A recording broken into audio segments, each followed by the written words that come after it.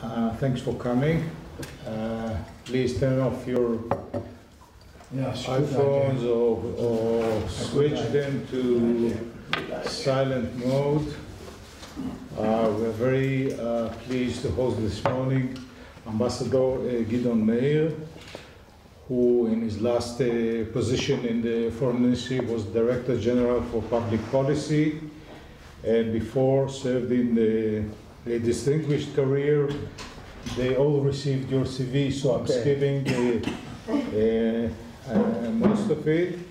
But he served in Canada. He was the Director of Training Division at the Ministry, training diplomats. He was Director of Academic Program for the Rothschild Foundation, Deputy Head of Mission, the Israeli Embassy in London, and Charge d'Affaires in Dublin, advisor to Minister for Foreign Affairs or World Jewish Affairs, and more.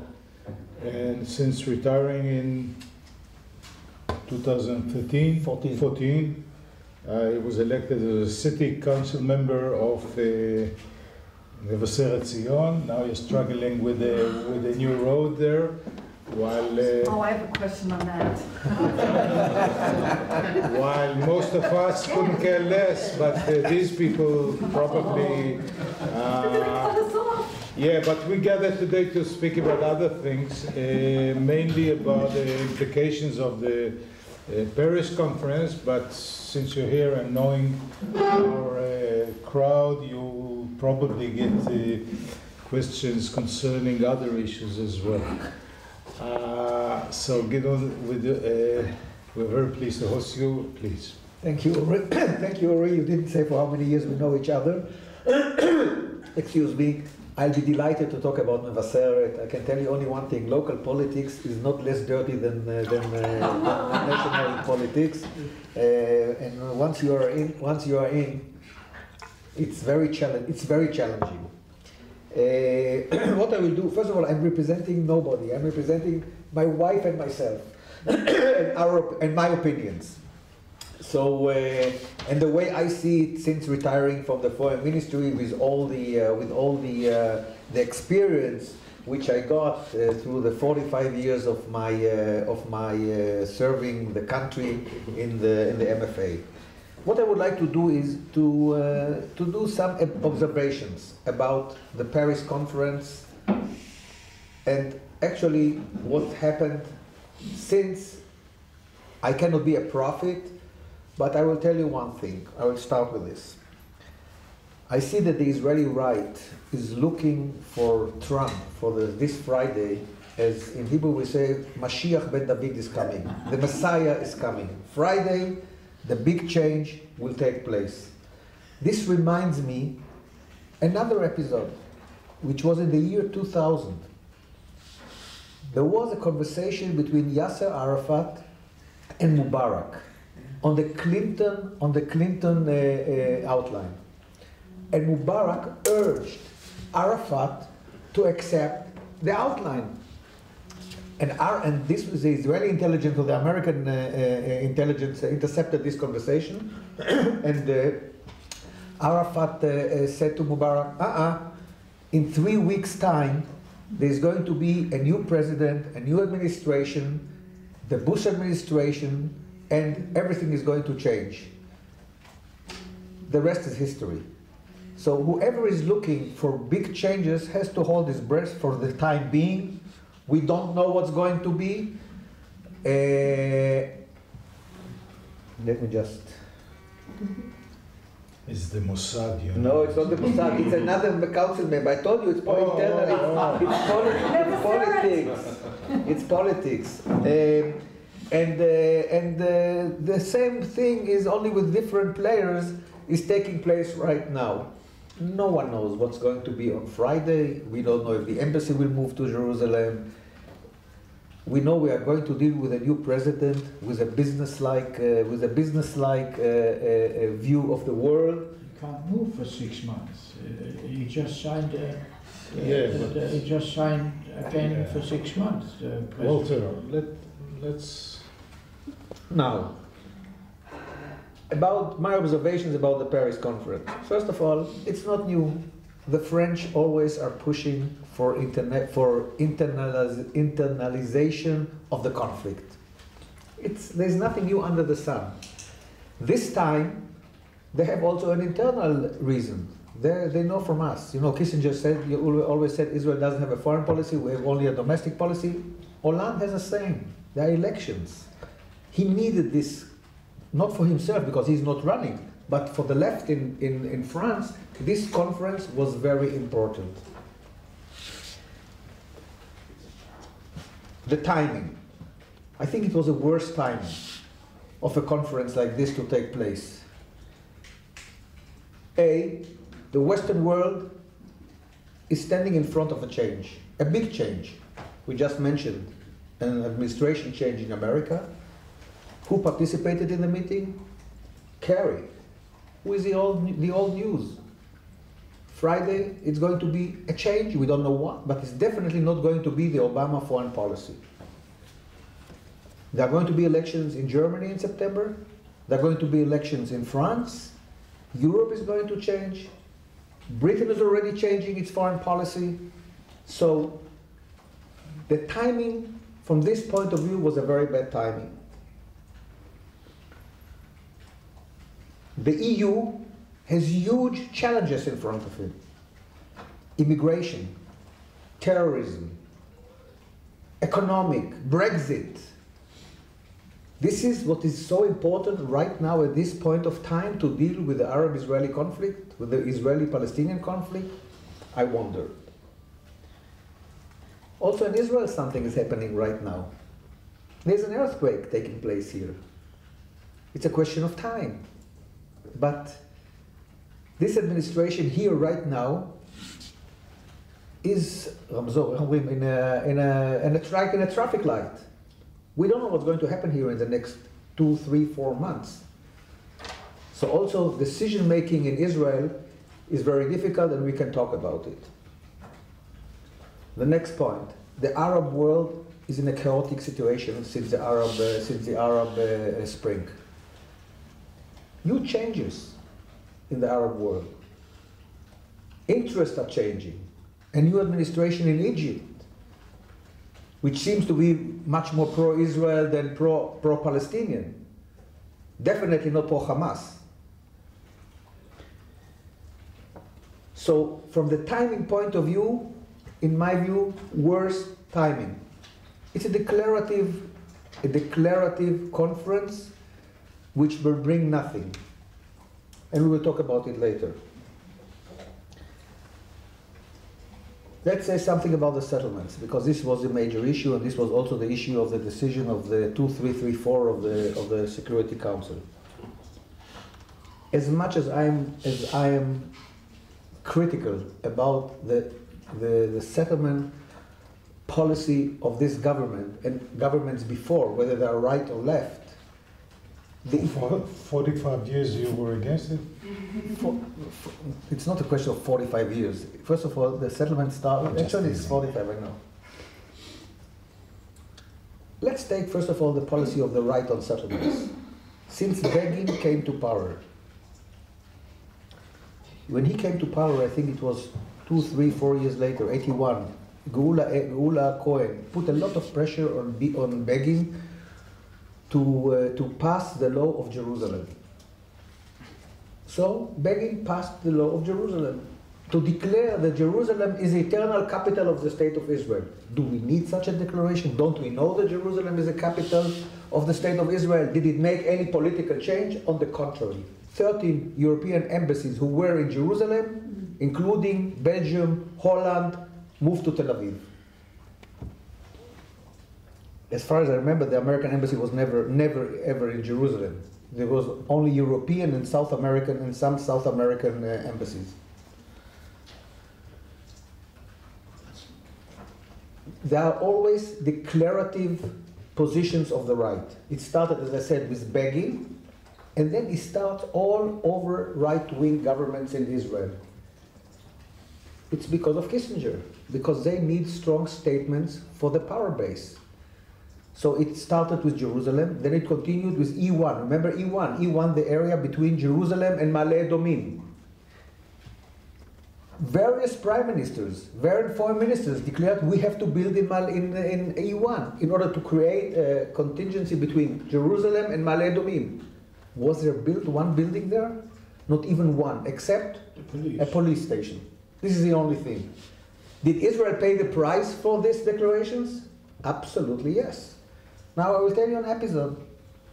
After the United Nations General Assembly passed the resolution NMS, non-member state, there is a Pavlovian reaction of Israel, what some of the right call Tshuva Tzionit Olemet, the right Zionist answer. We build. So first of all, we build in declaration. We don't build on the ground. Yvette Lieberman was the foreign minister. I was a member of the executive of the foreign ministry. And I went to Yvette in a meeting. Avigdor Lieberman, sorry. I had a very good relation with him. I like to work with the man, as much as he's sometimes controversial, but from my point of view, he was one of my best foreign ministers from the point of view of implementing policies and making and decision making. He is really strong on making decisions. And I told him, look, if you want to build in E1 because it's an ideology of your party, of yourself, of the government, we can defend it, no problem. If you want to build there in order to punish the Palestinians, this is undefendable. And Ran Kuriel, who was my partner, and please don't, I can mention myself, I'm just mentioning it here off the record, the other name, said to Lieberman the same. This is a red flag for Europe. This is a red flag even for the United States of America. Don't do it. He asked me what to do, and I told him, you know what? Make a brief to the Israeli press and tell them your opinion. And this is exactly what he did. And one of the senior Israeli correspondents, I remember, Udi Segal, came to me after the meeting and asked me, what happened to your boss? Did he change his mind? But this was good for the time, and he understood what real politics means. Since then, there were various other declarations by various Israeli governments to build in E1.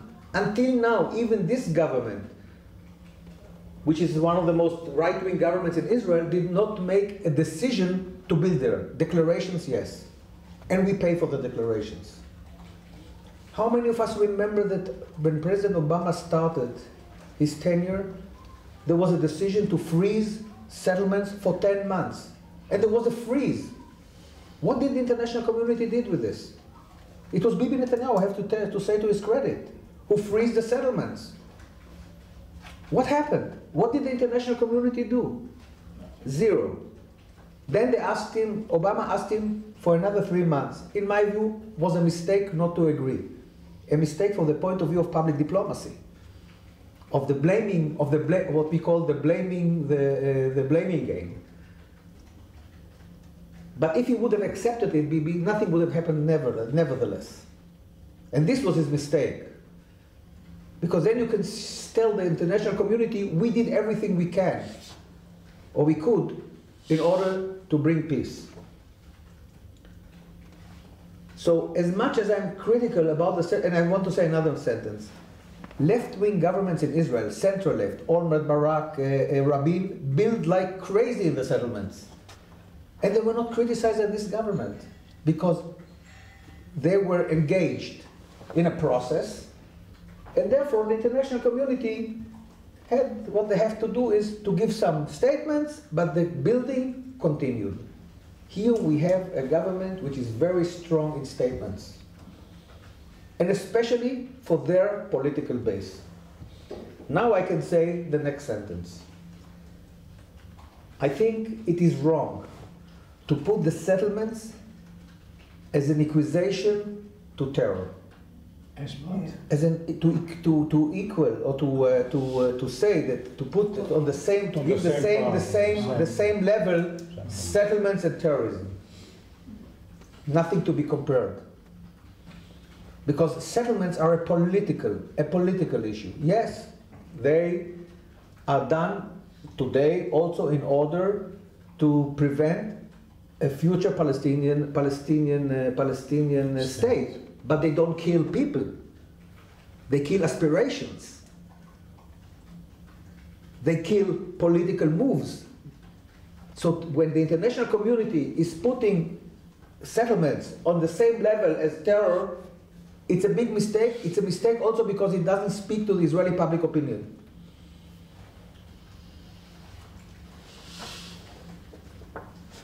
If any country, or I would say the international community, wants to deal only with settlements,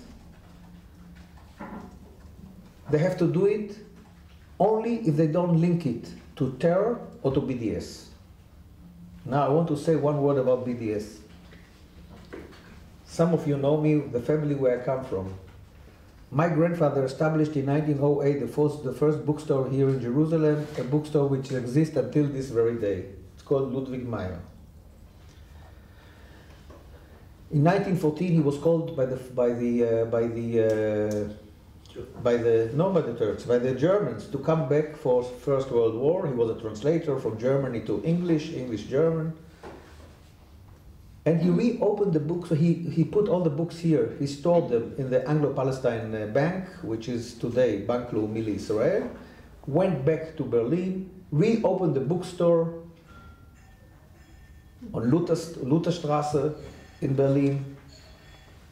And on April 1st, 1933, which was a Shabbat, if I'm not mistaken, it was a Saturday, Shabbat of Passover, he came back from the main synagogue in Berlin, and on the bookstore there was a sign, Juden nicht kaufen.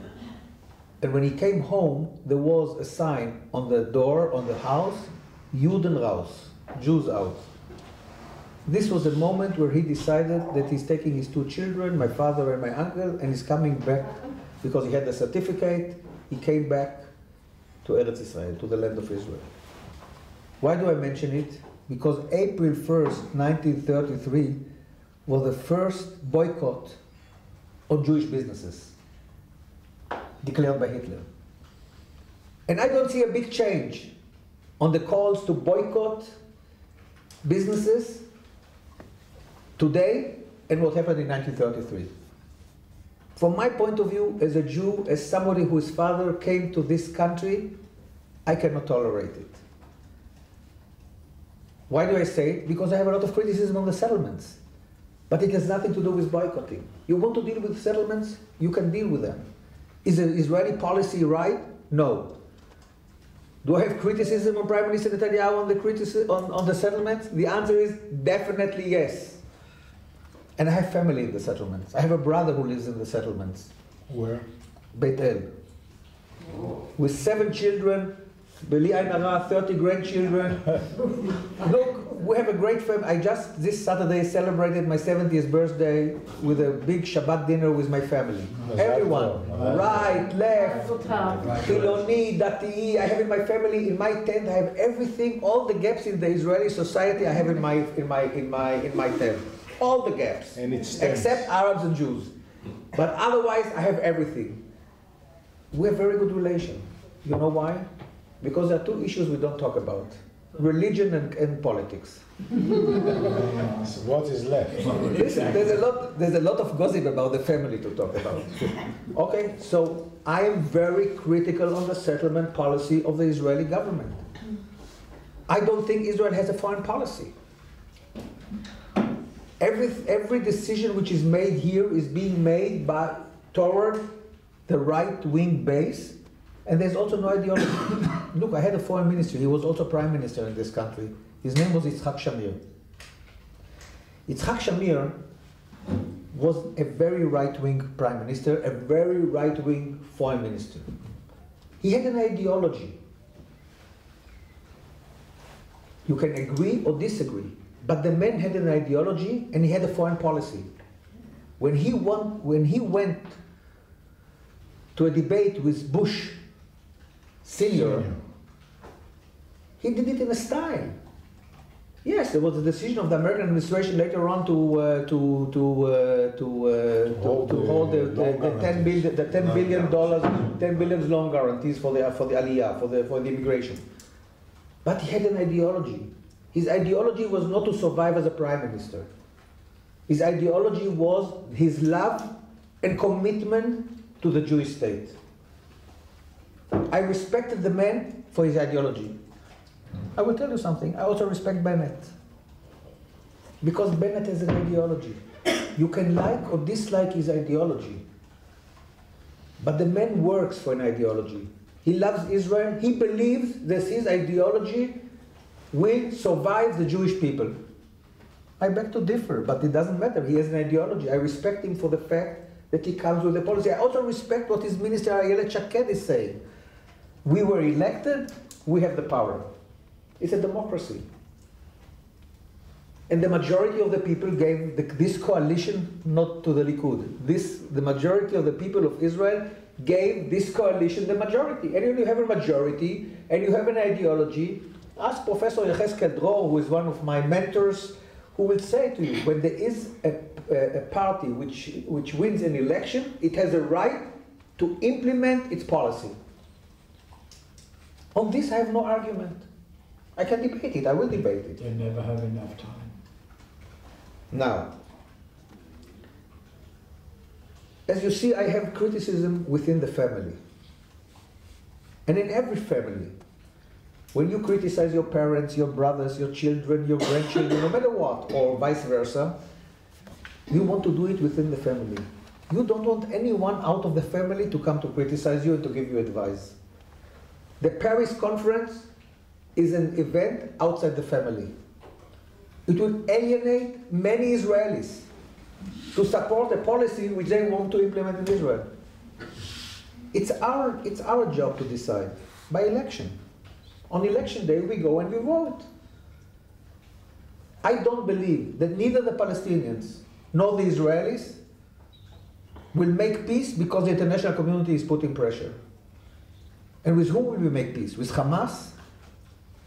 With Abu Mazen, who is in power, what, for over 10 years now? 12. No election?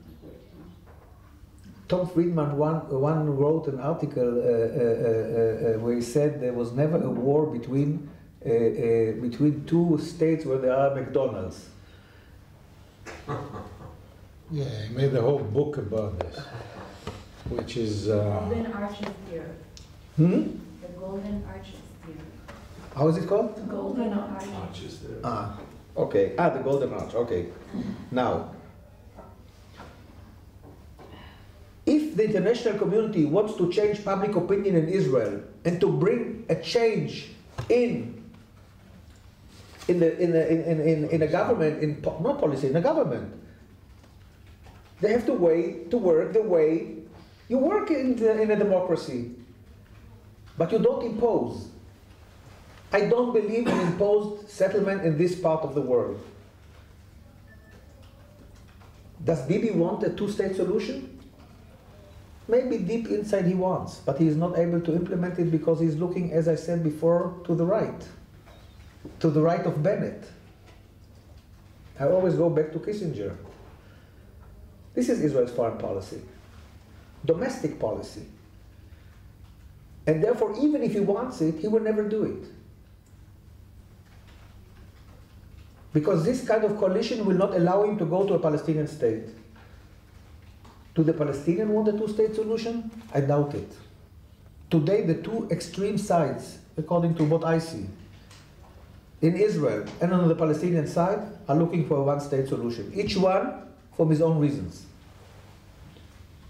In any case, a one-state solution is the end of the Jewish people, at the end of the Jewish state. No matter how we look into it. So from my point of view, the only solution will be a two-state solution. Can the international community impose it? The answer is no. Does anyone have the power to impose it? I don't think so, even not the United States of America. And especially not with this administration. This means... The new one. If there was a chance to do it, the Paris conference, if they would have done the Paris conference 8 years ago, 7 years ago, at the beginning of the Obama administration, from the declarative point of view, it might have worked. I'm not sure, but they did nothing for 8 years. So what, Kerry is coming now 2 days before he's leaving office, he's coming to a conference like this. Now I want to say a few words about how the EU works and how the international community works. Okay. I can stop here and do questions and answers. No, talk about the EU. No, we need to know how the EU works. Okay. But this I'm telling you from my experience. When it comes to the relationship between Israel and the EU, there are two levels. There is a bilateral level, Israel vis-a-vis each one of the countries, and there is the EU vis-a-vis Israel.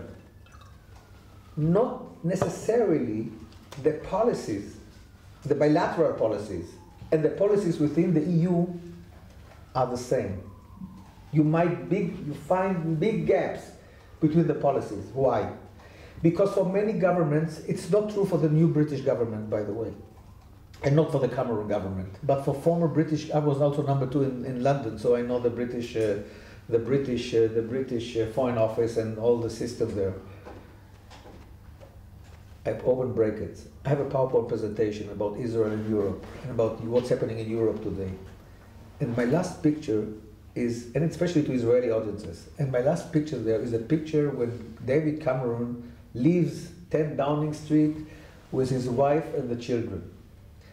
Then I bring up the next picture, which is a picture of Theresa May curtsy in front of the Queen, receiving the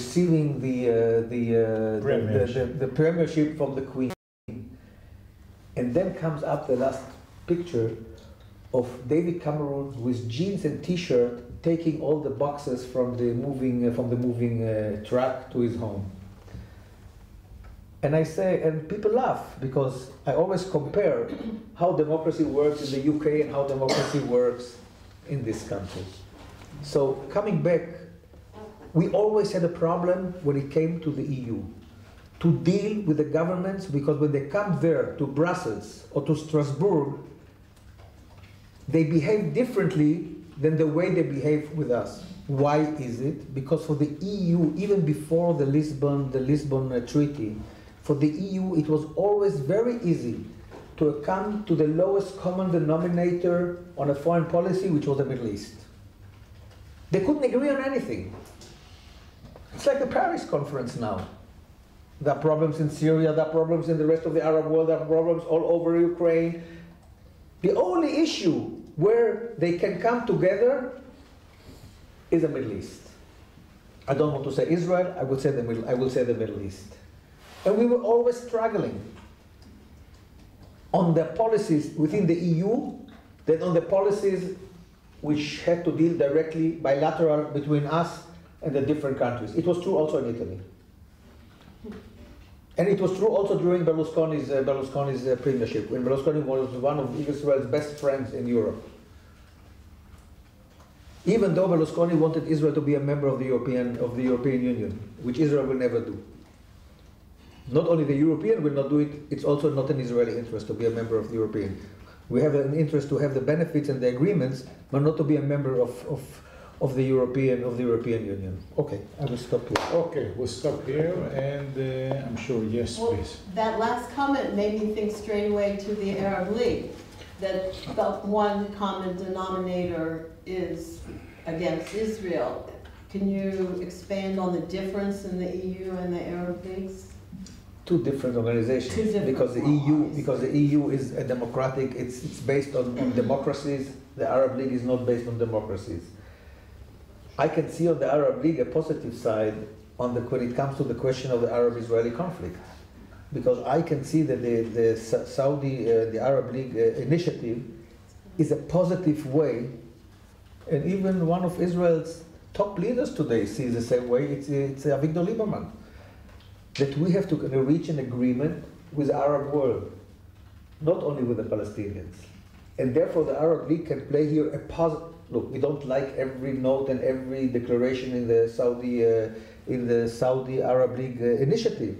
But it's a starter to negotiate on something very comprehensive. But it's been on the table 15 years. Yeah, but now everyone, because of Iran, because what's happening in the region. Now they say, oh, we want this.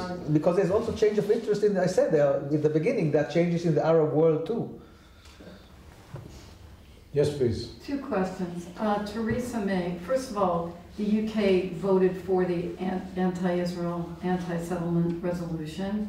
Then all of a sudden they switched. Was that because of Trump's leverage that he would help with Brexit, he would help with trade? That's my first question. Let's take one at a time.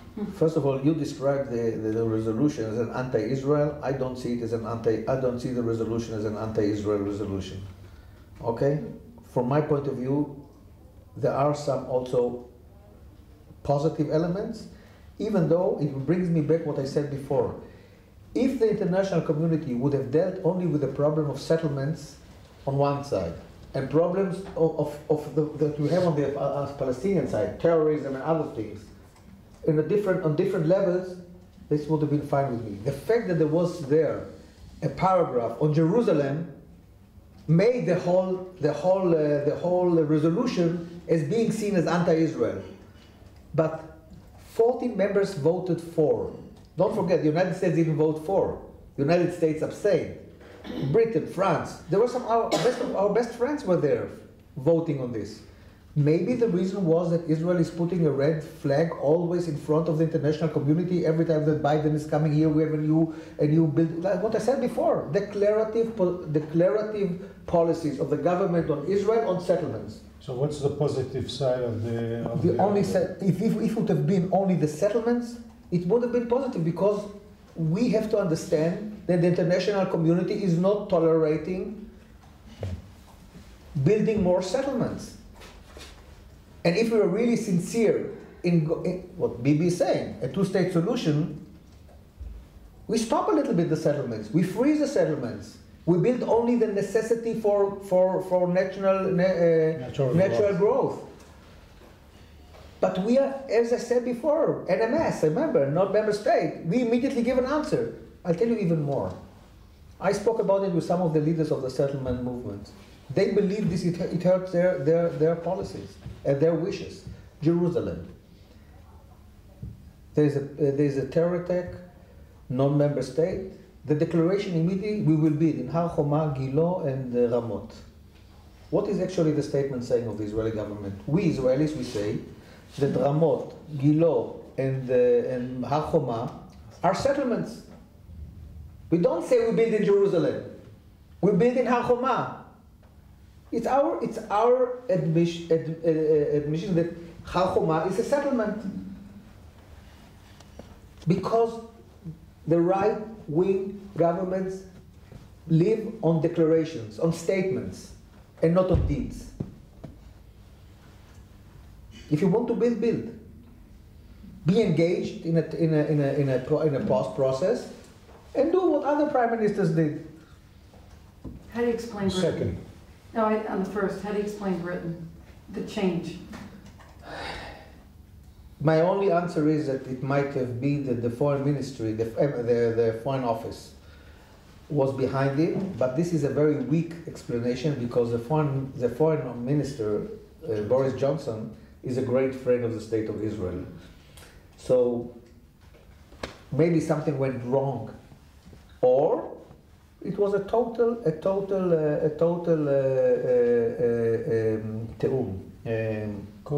coordination with the American administration, not with the Trump administration, with the Obama administration.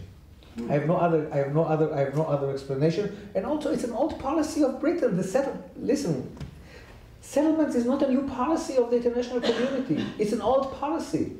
The international community from Britain, France, Germany, one of our best friends, is that the settlements are illegal. What makes me angry usually as an Israeli is that they put the settlements as the root cause of the conflict, and it's absolutely not the root. This is a big success of the Palestinian public diplomacy, no doubt about it. when it comes to the front of public diplomacy, we are losing constantly. With all your efforts. With all my effort, with everything, believe me, I'm not saying it only today because I'm out. I used to say it also when I was inside. When I was inside, the governments of Israel don't see public diplomacy as part of Israel's national security. Okay, follow-up question. How could you, on a city council in Mevazeret, be asleep so that now we're going to have the cutoff of our exit and entrance into the city? We heard that all the diplomats fell asleep during Talk this about time. it more passionately about UK. You live there? What are you Does she doing? live there? Okay. But should I answer it? Yes, yes. Okay. Briefly. First of all, you have to take into consideration that I fell asleep. I didn't fall asleep. I have a mayor, which is, again, it's the same pattern of governing in Israel. It starts from the prime minister down to the mayors. He has a political interest in the Likud. He's a Likud member. He and Israel Katz, the minister of transportation, are same members of the Likud Central Committee. They have both. He wants him to support him. He wants to go to politics, and therefore 30,000 inhabitants of Mevaseret Zion are going to pay a huge price from Friday morning.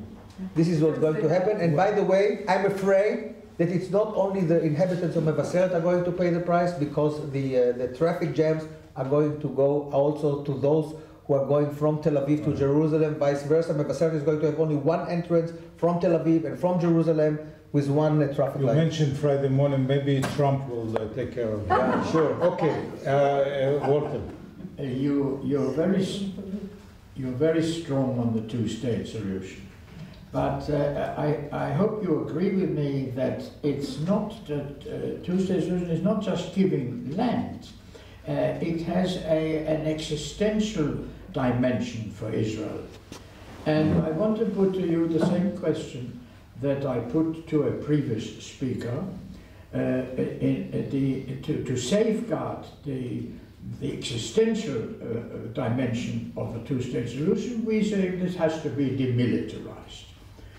How long, is my question, how long do you think demilitarization, if the state, let us assume there is a state, and we've made all the arrangements, and now it's demilitarized. How long do you think such a state would remain demilitarized? I give you the example of the Rhineland.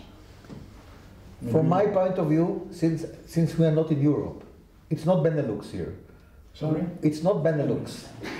We know our neighbors. We're in a tough That's a neighborhood. scoop. That's a scoop. We are in a tough neighborhood. From my point of view, forever. Forever. Because if you want to live in peace, why do you need a military? No, but how can you guarantee that? How can I guarantee it? This is not answered. It has to be. It will be guaranteed. Can be guaranteed only by Israel. I don't believe in the international community. We had already an exercise like this in the Gaza Strip with the international community, with the I don't remember the name of the force. Excuse me. Yubam Rafa. We had an experience like this in the 6-day war. In the 6-day war, when the United Nations took away it. Utah. It was Uta. I don't remember. It was Uta. Yeah. No matter. But we have an experience, so it has to be guaranteed by us. Okay. So I must follow this up. Please do. If that is so, supposing the Palestinian state would not abide by it after some time and would invite other people in from outside that would be dangerous, would you say that we should use military force then in order to prevent that, go into a sovereign state? Yes. Sorry. Yeah. Sorry. The answer. No, I agree with Uri. The I answer know is. why he's here. The answer. Listen, we come from almost the same school of thought. It's the answer. The answer is yes, absolutely yes. This is the reason I said we have to guarantee it. Now, the question is, are they coming with clean hands? I feel very strong to talk about a two-state solution. I think it will be to the benefit of the Palestinians and to the benefit of Israel. The question is not whether we want it. The question is whether they want it. You know, it reminds me of the story about the two hunters, the Jewish hunters, who went to a safari in Kenya. And suddenly a herdle of rhinoceros is coming in front of them. So one is telling to his friend, Moshe, let's run away, run away. He said, why? Because man, they're going to eat us. He said, don't you know that rhinoceros are vegetarian? He said, you know it and I know it. The question is whether they know it. Okay, yes, please, over there. The fact that the EU foreign ministers on Monday didn't unanimously support the Paris Declaration, is this for you a fact of Trump or another sign of disunity in the EU? I'll tell you, from my point of view, this conference is it's a non-starter for anything. It's a non-starter, so I cannot make any consequences out of who supported it and who didn't support it, because, as I said before, it's an old game. The new game starts on Friday, and it's the beginning of a series of new games. France, Germany, and the new American policy is going to influence also Britain and other and other Western countries. We have to see the relationship between the EU and America. We don't know what the relationship is going to be. No one knows. So therefore, it's out. So it doesn't matter who supported it, who didn't support it, what was there. It looked to me like Lucia de la Marmont, which I saw last night. It's a tragedy. It's a tragedy. But played well. Played well. I'm not sure. Listen, you see there a president who is leading the whole thing, Holland. You have to go into the website. Before coming here, I went to the website of the Foreign Ministry of the French Foreign Office. Now, most of the foreign offices are not so, I will put it in a very British understatement, not so pro-Israel. Okay? Most of them. Even the Italian one. Where ambassador. Where was ambassador? I forgot to mention, he was ambassador in Rome. It's not the pro so much. So, what is it giving us? It's giving them nothing. It's putting them in a bad position, in a bad light, let's put it this way. This will be another conference. Yes, please. How do you see the position of Russia today and with the next administration? This is the $64,000 question. I know one thing. Putin is strong because Obama was weak. In foreign policy, there is no vacuum. And Putin went into the vacuum, which Obama left.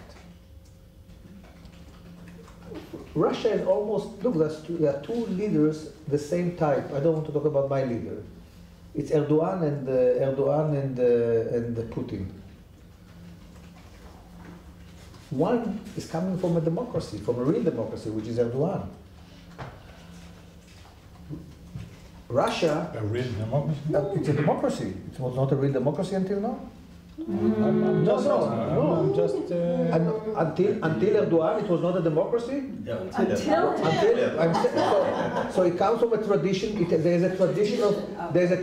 Let's put it this: there's a tradition of democracy. I'm not talking about Erdogan's era. Putin is coming from a place where there was no democratic democracy. Obama is trying to change the whole world and making it out of one democracy. This is what he tried to do with Mubarak. The behavior of Obama vis-a-vis Mubarak was unbelievable. Ben Caspit, who is one of Israel's main writers, after the Obama intervention with Mubarak, wrote an article, and he compared the wish for democracy by the American administration as somebody who goes to the hospital and needs a heart transplant. And he comes to the hospital, he gets a new heart, first month it works, first month it works, second month it works. After 6 months, the heart is not working, it starts problem, because a doctor forgot to change the blood. And this is what he compared when you come to put a democracy in a place where there is no democratic tradition. Russia has no democratic tradition. So he's going back, taking back the Russia to the former Soviet Union. In no time, if the international community will let him, if the relationship will be by Trump, like he describes it in his campaign, you will see Putin also taking control of other former Soviet Union. Well, it started with the Ukraine. It stopped Ukraine, and who is next? So this is because the West is weak, and it's not the West is weak. America is weak. A weak America is a bad news for the Western world, for the democratic world.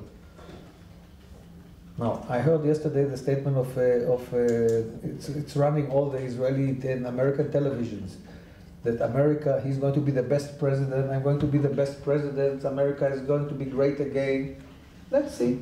I don't want to say that I'm skeptical. I'm waiting patiently with everyone here to see how the new administration will behave. It will have also a huge implication on how Russia will react to it. I don't see this as a honeymoon between Russia and America. I can't. It's not in the cards because of the American system. The checks and balances are still working, and also the support for Trump in the Republican Party is not as strong based on the campaign. So we have to wait and see. And the Russia-Israel relationship? Look, first of all, the relationship between Russia and Israel is not a bad relationship. One reason is the 1 million Russian Jews who live here in this country, and there is a Russian interest to keep them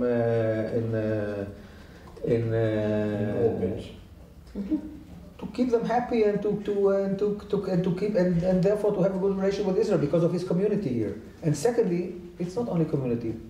Countries works on interest. Putin wants to be a player. He wants to be a strong player in the Middle East. You cannot be a strong player if you are an enemy of one of the 50% of the conflict. And therefore he will play his game.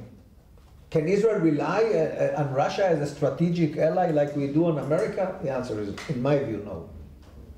I have a quick question before we turn to you. If he makes good his promise to move the embassy to Jerusalem, what will be the ramifications, in your opinion? I have an opinion. You're not short of opinions. No, I'm not. Absolutely not. I'm afraid of this move. Why is that? I'm afraid of this move because Jerusalem it's like a big barrel of explosive. You need only one match in order to fire it. And I don't think that the Muslim world, the Arab world, will stand still, because it's symbolic. It's not an embassy. It's not the embassy of Ukraine or any other embassy who is moving of San Salvador or Costa Rica, New Zealand, who is moving to Jerusalem. It's the embassy of the United States of America. It's very symbolic. If you ask me if it will happen, I doubt it. Yes, please. I also have a question, but beforehand I would like to clarify something briefly. I worked for UN Rafah when it started in November 2005. At the time I was working for the Spanish government. I was seconded for the Spanish government, and I was sent here together with police officers. I'm a civilian, but together with police officers from France, Germany, Spain, all the European countries. And the problem we had was that our mandate was very limited. We had no executive mandate. We were only at the crossing, not along the Philadelphia corridor. We were not there to prevent weapon smuggling. That was not our duty. We were there just to control the people. And in this control of the citizens who were crossing, look, we didn't have the lists of the Shabak, we didn't have the list of the Palestinian Muhammadan. We were, to some extent, blind. The Israeli Shabak was looking through the cameras. They had real-time live feed of what was going on at the terminal, but we were there, to some extent, as puppets. And I mean, we were put as puppets from the agreement on movement and access of November the 15th, 2005. So I think it is unfair to criticize the EU because we were, handcuffed and blind from the very Having said that, Oh, he agrees. my question is that, okay, I understand that the Paris conference was wrong from the timing, from the content, from the format, but how can the international community help, and how can the EU help to support the process? What is the way forward? Is it the, let's say, bilateral meeting between the Prime Minister of Israel and the President of the PA, isolated from everybody else? Is it in Moscow, as Putin has offered, because now he's like the strong guy in the region? Is it in Cairo, because Abdel Fattah al-Sisi has a very good approach to Israel, and he can be considered friends of Israel? How can we move forward? There is no doubt that pressure is needed on both sides, on one thing, to put them together in the same room and to facilitate the talks. But I don't see any international force today who has the leverage to take the Palestinian leadership. And what is the Palestinian leadership? I don't know what the Palestinian leadership is today. I know there's Abu Mazen, who is not very young, not elected. Elected, but not re-elected, okay. I know there's Hamas, who talks on behalf of the Palestinians. I know who talks about on behalf of Israel. You like it, you dislike it, we're the Prime Minister, who was democratically elected. I don't know who is the leader who can deliver. We need a leader who can deliver. Barghouti. I don't know. It's not my decision, it's not your decision, it's their decision. This is what Khalil Shkaki told us, this is what the Palestinians... Oh, by election, if they will elect him, okay, right now he's in prison, we remember. But if they will elect him... We're used to people who are elected and go to prison, but not the other way around.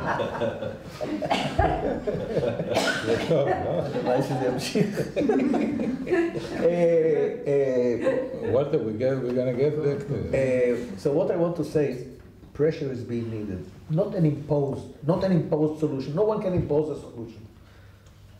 But you need a strong power. There's only one strong power who can do it, the United States of America. Because we are dependent on them. The Palestinians are dependent on that. And therefore, they are the only ones who have the power. Now the question is who is going to be the president? No, who is going to be the president? We know. The question is what kind of a president is going to be in the White House? It's not enough to be pro-Israel or pro-Palestinian. You have to be pro-peace. You have to make sure that the both parties will sit down and will understand that if white smoke is not coming out of the room, there are going to be consequences by the international community. This is not the Paris conference. Again, this is a declarative conference. But Trump is now sending his son-in-law to fix everything. Maybe maybe he will have the power over Israel and the Palestinians. Who knows? You know? I don't know. You know it and I know it. The question is whether they know it. I don't know. It's too early to say. Last one, I've got Walter. two answers I need, the short one and the longer one. The short one is indicated right at the beginning, is that a question, is Trump tied to the signature of Obama for 6 months with the moving of the That's one question. That's the first one. And the second one is that you left me high and dry with your early answer, because you said at the beginning that you represent yourself and your wife. Now, I'm interested in my wife. She wouldn't want me, I'm too old. I'm also not so young, so listen. I want to know, what do you believe is the government's position if the demilitarization fails. Not yours. What do you think will I think that on this, I represent quite closely what the Israeli government will think. I mean, I don't see any Israeli government, if there is an agreement, a two-state solution, and there is a demilitarized Palestinian state, and something happens, I don't see any Israeli government, left, right, center, Lapid, Herzog, Bibi, no matter who, they will interfere. Of course, it's part of, we have to rely on our forces. This is the reason we need a strong IDF. The Oslo And the short process was answer, also... wait a minute, not finished. And the short answer to the question of the signatures about the embassy move, is he tied by that? Is that or can he He change has it? to consult with his wife. I don't know. Can he change it, or I don't is a know. signature by the previous president? I don't know. Yeah. I don't know. It's smart to use Look, the President of the United States is a strong person, strong position. Okay. You asked me about, yes, also today Israel is going to the A areas if it's necessary. Nablus and other places. So even though there are the Oslo agreements, when there's a necessity to fight terrorism, Israel is going after the terrorists also in the A area. So why will there be a change when there be a Palestinian state? I mean, if there will be peace, there is no necessity for us to go in. But if there will be an event that is going to endanger the security of the people of Israel, any responsible Israeli government will go in. We have two rules here. A is we finish after 1 hour precisely, and I applaud you for staying in time. Second one, we judge if the speaker earned it, we give him a membership card of our president, and you did, I think by consensus here, right? Okay, so Good timing too. Thank you. Started the meeting.